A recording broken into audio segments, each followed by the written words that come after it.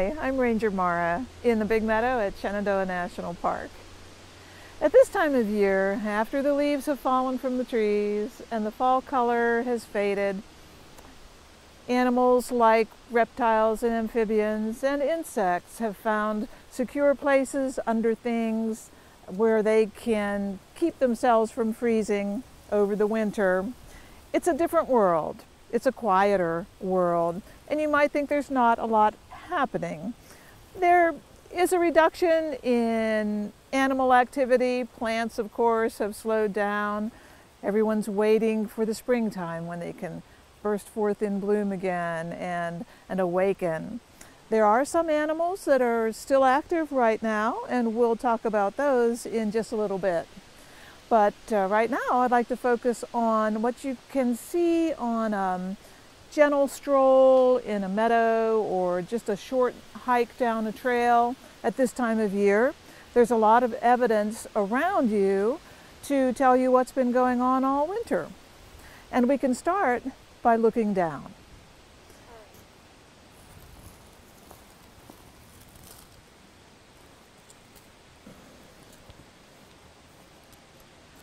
This leaf can tell a story.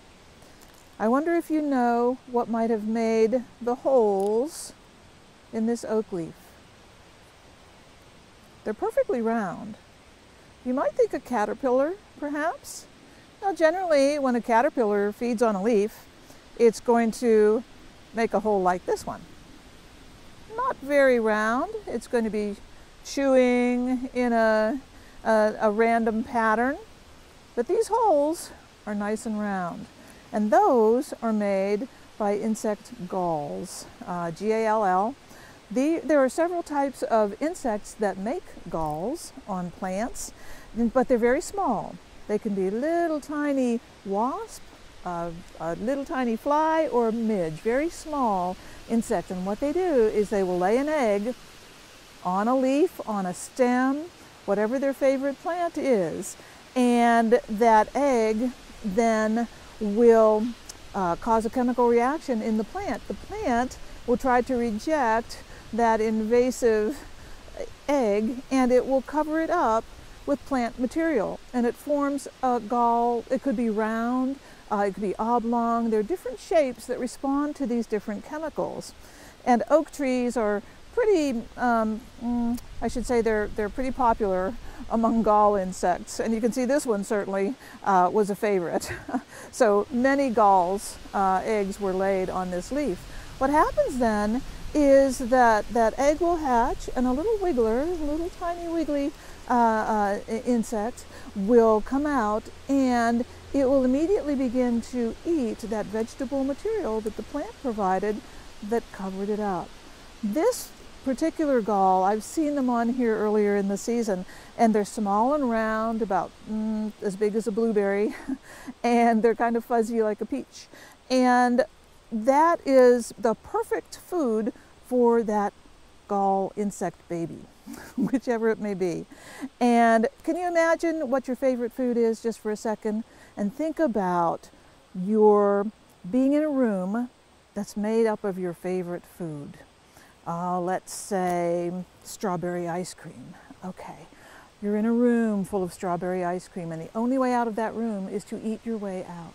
That's exactly what happens with these little gall insects. So they're eating that vegetable material, which, by the way, is helping to keep it protected from the weather, from the cold temperatures, and from being eaten by something like a bird that might not see it on the underside of the leaf. It can hide. So it's eating all the strawberry ice cream that it wants, and when it's had its fill and it's grown and grown, it will become an adult insect with wings and be able to fly away. But how is it going to do that if there's no doors or no windows in that room, which there aren't? It's just a room, no doors, no windows. That little wiggly insect has to know that it has to chew an escape hole before it transforms into an adult with wings. So that's what it does. Chews a little hole out of the gall, goes back in, metamorphoses, transforms, and flies out as an adult. And there were quite a few of those happening on this leaf. So pick up a leaf, notice those perfectly round holes you might see, and imagine how many gall insects are out there.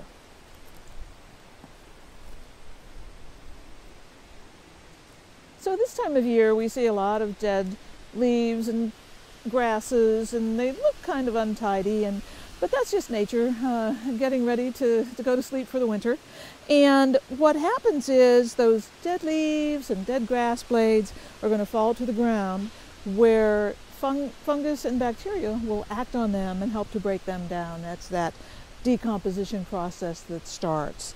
And as that happens, these leaves and grasses will eventually be turned into nice humus soil down here. So it's nice and rich and dark and brown. It's got a lot of organic material in it right there. And that's how nature renews itself. So this time of year, when the leaves fall off of the trees here in our eastern temperate forest and our hardwoods lose their leaves until spring, it's an important time for soil to be renewed. It's a time of renewal. Even though it seems like nothing's happening out here, our soil is being recharged with new life and all ready to go to help new seedlings in the springtime. Okay, we've just come across an interesting gall right here.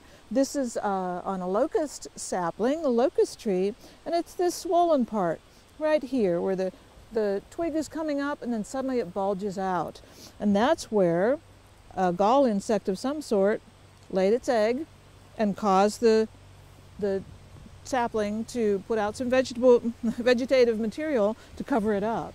And what you can also see on this one is that there's the escape hole right there. So one successful gall here on the locust sapling. Cool. This time of year, part of the plan for plants is to renew their lease on life so they can start over again in the spring. And how they do that is by dropping seeds. Now, the milkweed has a fun way of doing that, where their seeds will grow in these big fat pods through September and October. And then in October, after it gets really cold, those pods turn brown and they split open, they crack open, and the wind gently tugs out the seeds, which are attached to little bits of fluff, which the plant uses to help send them on their way with the help of the wind. And we'll see how far this one goes. Whoa, right there. Okay, but still pretty far from the parent plant, and that's the idea. If all of the seeds just dropped below the parent plant, then the leaves of the plant might shade it out in the springtime. So by letting your seeds go and sail on the wind as far as they can, they may have a chance of starting a new plant farther away. Milkweed is one of the plants that has a plan B for success. And so if their seeds don't work, the plant can still propagate through underground stems. And that's kind of a good, they can put up plant stems that way next year. But each of those stems is just going to be a part of the same plant. So the genetic makeup is going to be the same, every one of those stems. Now, if something were to happen, a disease would come in and affect that plant in a bad way, the whole plant could die, all of those stems, because they're connected. They're all connected to the same plant. Cross-pollination allows a plant to be a little stronger and maybe resist some plant diseases. So when a plant is pollinated, that's what happened here. The flowers bloom, attract a pollinator like a bee or a butterfly, comes and allows that plant to get pollinated with pollen from another different plant. Now you've got two different DNAs working together to form a new plant, and that can make a stronger plant. So cross-pollination is always the preferred method in nature, but if it doesn't work, plan B for success is to grow by underground stems. So milkweed has it made. Some other plants that will disperse their seeds in a similar way also grow in the meadow And I found some right around here. One is the goldenrod. These will have beautiful yellow flowers in September, usually in October. And they will also have fluffy, downy seeds, much smaller, but they're also going to be carried away on the wind. And there they go. Okay, so you get a chance to spread seeds far from the parent plant. Others, let's see who else we've got here that I found. A nice grass here. This is one of our grasses. I believe this is called a broom sedge. It's actually a grass, but not a sedge. But it will also have these fluffy parts attached to their seeds, and they can carry off and make more grasses farther away. And lastly, we found a thistle flower here that has gone to seed, and it also has downy fluff that their tiny little seeds are attached to. And I don't know if there's any in there, we can see. Oh yes, there's little tiny seeds attached to this downy fluff. And that will carry them off just like the milkweed that we saw earlier. What's also neat about this and this milkweed fluff is that it's used by other living creatures out here. Especially this time of year, mice and meadow voles. Those are rodents that are a lot like mice, but they have shorter tails and smaller ears. But they're both rodents, and they are all over the place out here, and they're active all winter.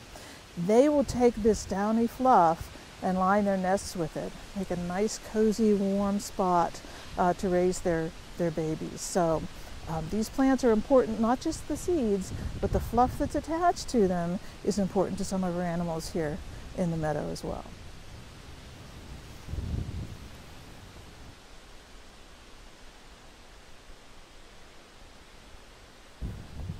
We've come across some nice fruits of the wild rose. These are called rose hips, and these are native flowers. They will be about that big around and pink and only 5 petals, beautiful, rather low to the ground, but just a lovely plant, and that's more of a summer bloomer.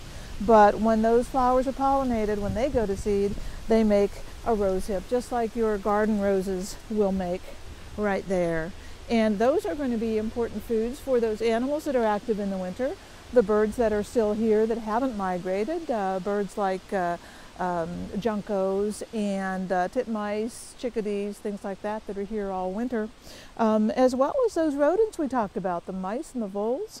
They're going to depend on low-growing fruit like that to help to get them through the winter as well. And you'll notice that these rose hips right here are growing in a bed of moss, and that tells us that we're at the central wetland part of the meadow that stays damp a lot of the year. And this time of year, that water table is recharging from the rainfall and eventually the snow that will melt here. And that's important. You can see that by the path behind us here that it's pretty wet and damp. And that tells us that some animals are going to be here that might depend on that moist environment. And those include our frogs and toads. Here in the springtime, in this wetland, there will be what we call vernal pools, ponds of water that just appear for the season, and then as the summer goes along and we don't get much rain, that water table goes back down and those pools dry up. But in the meantime, amphibians like spring peepers and wood frogs and American toads will lay their eggs in this part of the meadow on those wet spaces. And those eggs need time to grow into tadpoles. The tadpoles need time to grow into adults that breathe air and can climb out of those pools. So as long as those pools stay wet, those animals have a chance to grow to adulthood. So this central wetland part of the meadow is important for those particular amphibians. So where do they go in the wintertime? What are they doing right now? Frogs and toads will burrow under the mud to stay below the frost line so they can stay healthy through the winter, and they basically sort of hibernate through the winter as well. And some frogs even have a sort of antifreeze in their system that keeps them from freezing even if the temperature does catch them where it's below freezing. So they can partially freeze and still survive through the winter, unlike you and me. Another reason to visit a wetland area like this one in the middle of the big meadow is that because it stays kind of wet, there's mud, and that mud can help us to know who's been out here visiting this part of the meadow. So we'll see some tracks like these right here, and we're seeing a lot of deer tracks out here, and they're going in all different directions. So it wasn't just one deer, going somewhere. It was several deer going lots of places. And that leads us to our next spot, and that's where we're going to find out a little bit more about how we can tell how deer have been active in an area. In addition to their tracks, they leave some other evidence behind. So let's take a look at that next.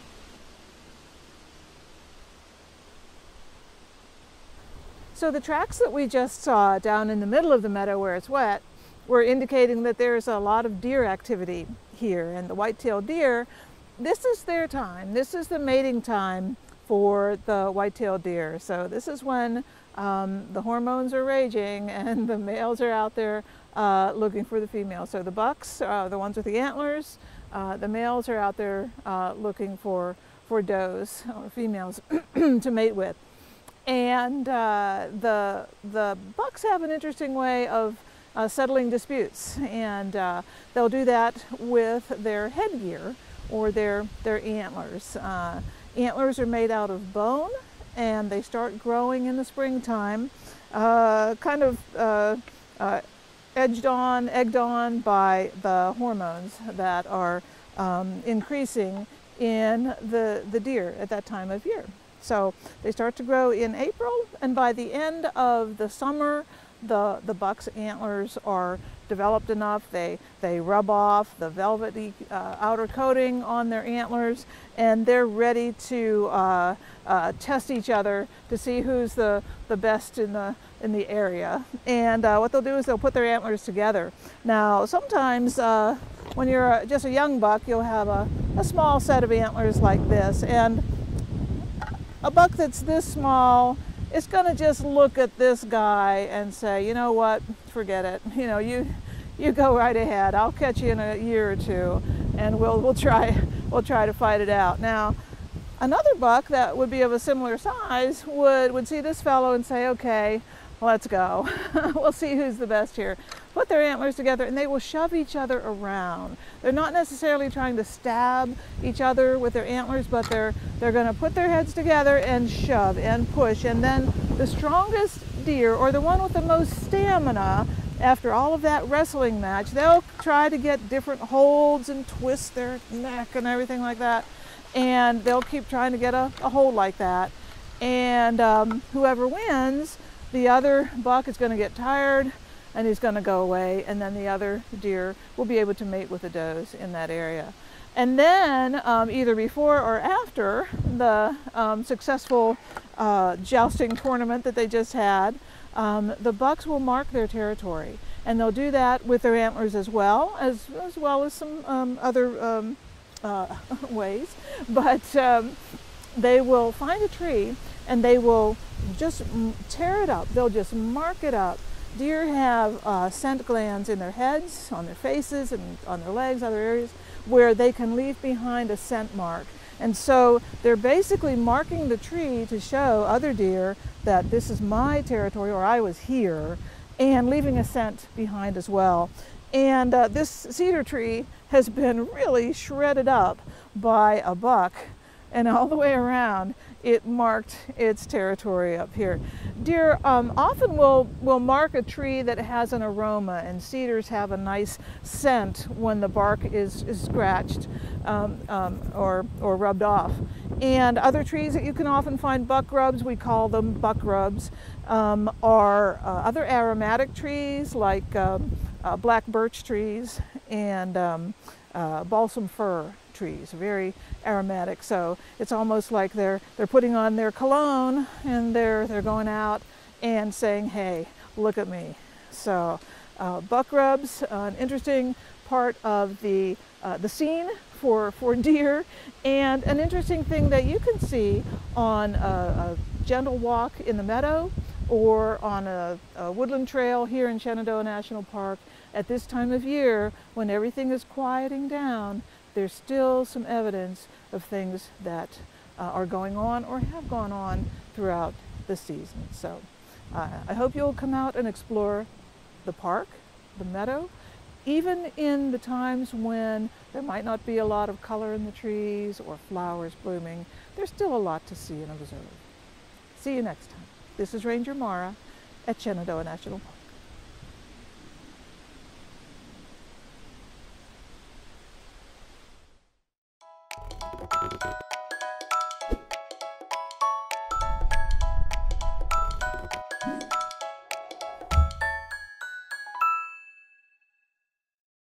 Hi, Ranger David here. Welcome to Shenandoah National Park. Guess what? Winter is here. It's gotten cold, the days are gotten shorter, the leaves have fallen off the deciduous trees, the flowers are all gone. So that's all indicators to not only us but to the wildlife that it's time to do something to get ready for the harsh, brutal winters that happen up here in the Blue Ridge Mountains. Now, I just called the winters up here brutal. What do you think it is that makes these winters so brutal up here? Well, let's explore. First of all, the temperatures. On average, the temperatures during the winter here at Shenandoah National Park are 35 degrees or so cooler in the winter than they are in the summer. That means if the average daytime temperature in the middle of the summer is 75 degrees, in the wintertime that's going to drop to 40 degrees for the high. And imagine a 55-degree low temperature at night dropping down to 20 degrees at night. So that temperature change makes a big difference. Another thing that makes the winters harsh up here is 37 inches of snow on average here in Shenandoah National Park. So we get a lot of snow here up in the mountains. Some years heavier, some years not so heavy. But that makes a big difference. And when you've got snow on the ground and on the roads in the park like it gets to be, and long periods of cold, that turns into a lot of ice. So we get a lot of ice up here on the mountain during the winter time as well. So you combine these lower temperatures, potentially high winds, along with the shorter days and the ice that comes up here, it makes it a hard place for you to live, particularly if you're one of the animals here in the park. So what do the animals do? How do they survive this winter? What strategies do they use to make it through this harsh period of time? Let's think about some of them and see if we can explore a few. So one class of animals or group of animals that has a particularly hard time during the winter is the amphibians. Animals such as the Shenandoah salamander or the American toad that live here in Shenandoah National Park really cannot, as amphibians, regulate their own body temperature, so they have to find a different extreme strategy on how to survive the coldness of winter. So what they typically do is bury themselves either into the ground or under the leaf litter until they get below frost line, because they can't freeze or they can't come back from that. So they have to find that place underneath the ground and underneath somewhere that's below frost line. So for example, the American toad will dig a little tunnel down into the mud or into the soft earth and back up into that tunnel deep enough into the ground that he won't freeze, and that's where he sits and stays and lives off his fat during the winter. A salamander does a similar thing, but it's typically underneath leaf litter and underneath rocks where it can get protected from cold weather. So the salamanders use that, let's dig in and find a place to stay for the winter and make it through this cold time till it warms back up. They typically start doing that in October here in Shenandoah National Park, and they won't emerge until probably perhaps around April.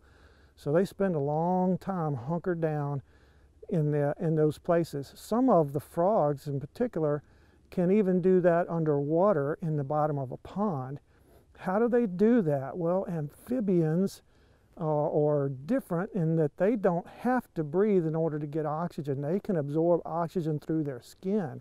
So even if they're underwater in a wet environment, they can survive for a long period of time because they can absorb that oxygen and release carbon dioxide through their skin, which is not what we as humans can do. So that's how they make it through the winter. The amphibians do. So how do some of the other animals? Let's think about something else. Maybe the birds. What do the birds do during the winter time? For example, the red-tailed hawk. Well, they've got kind of a dual strategy to survive winter for them. Some of them are year-round residents, and they stay here throughout the year, as do many bird species. So they'll keep their nests, they'll find a place where they can hunker down, they hunt for the animals that might still be out, and they stay here all winter. However, there's also the migrating population, which what they do is they head south for the winter. They don't like the cold weather, they'll head to the south. So some red-tailed hawks migrate south, some red-tailed hawks stay here as year-round residents. And that's the same way with many of the other bird species here in Shenandoah.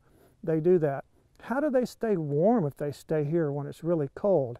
Well, that's kind of a three-phase strategy that I call shiver, fluff, and cuddle. So birds do shiver just like we do when we get cold and we shiver. That is our body warming itself up by extra energy being expended to warm ourselves up. Well, birds will do the same thing, some of them will, and that's how they stay warm. They fluff up their feathers. They have all those feathers with down and etc. on them. So just like your fluffy, your puffy jacket that you wear in the wintertime, they fluff up their feathers, and that provides warm air space inside next to their body that's protected by those feathers. And then the third thing is cuddling. If you go down along the road and you see a bunch of birds sitting on the telephone wire and they're right next to each other in the wintertime, they're sharing body heat by cuddling close together.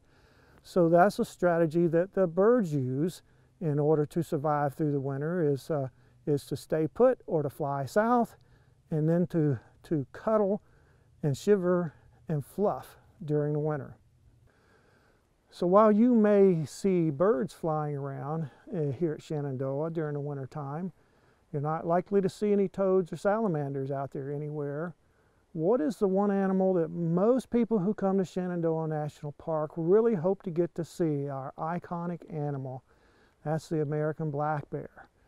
So what does a black bear do? How does it survive, and where does it go during the winter time? Well, they have a different way of doing things. Their body systems don't slow down as much as some animals do. Their respiration slow down, their breathing, their heartbeats slow down, but their body temperature drops very little, only a few degrees, which means that during their winter time, when they're sleeping, I call it sleepy time, they can be aroused very quickly because of that high body temperature that they have. So while they're in kind of a stupor sort of state, they're denning up in different places in the park. In hollow trees is a favorite of theirs, underneath rock overhangs, and sometimes underneath a log that's laying on the ground, or a hollow log inside of one. And if they can't find anywhere else, they've been known also to just dig a little depression in the soil and lay in that depression and curl up, covering their nose because that's their most exposed area of their body, and sleep during the winter. So while they're in that sleepy time, as I call it, they can be aroused fairly quickly, but they don't usually. And they'll do that for perhaps 3 months or so here in Shenandoah National Park. So they're out of the picture for a while. During that period of time, an amazing thing happens. Babies are born to the moms. And moms hardly even notice it. They're sleeping, and the babies are so small when they're born that it hardly even bothers the mom when the babies are born. And they typically won't even help their babies find their way to nurse. How do they do that? The hair on the body, on the bottom of the mother, on her belly, is not as thick as it is elsewhere on her body, so there's more heat radiating out from that belly. So that's how the babies find where to go nurse, is by following the heat from their mom. And so they'll stay there in the nest or in the den, wherever that happens to be, with mom until spring comes and they come out for the spring. So that's what bears do. They also, as do many other mammals, put on some extra fur during that period of time that helps them to make it through the winter by having a heavier coat of fur. So that's how a black bear makes it through the winter and what they do while they're here in Shenandoah National Park over the winter time.